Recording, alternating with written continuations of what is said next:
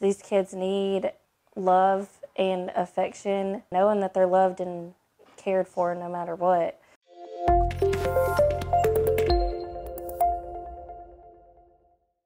Hi, my name is Gabrielle Smith. I am a foster parent in the Shreveport area. We are fostering one child right now, and we have fostered one other in the past.